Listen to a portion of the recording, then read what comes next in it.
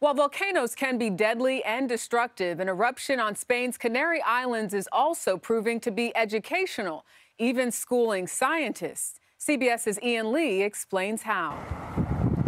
To study a volcano, scientists have to get dangerously close, all while keeping an eye out for falling lava bombs the size of watermelons as they try to nab the hot rock that's more than 1,300 degrees Fahrenheit. It's been an exciting experience. It's been mind-blowing, literally, to see many of these processes in action. They're taking the big risk, hoping to see big rewards, with answers to important questions like how do these volcanic eruptions form, develop, and if you live on Spain's Canary Islands where it's already destroyed thousands of homes, when will it end?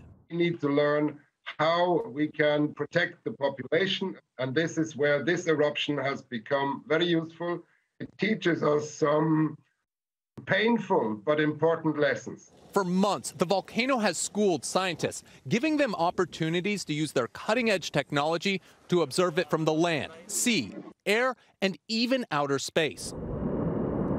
But despite constant surveillance, we still really don't understand what's going on below the Earth's crust. We likely know more about the stars in the sky than what's happening under our feet, says this volcano expert.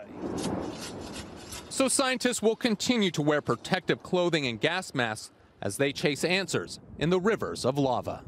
Ian Lee, CBS News.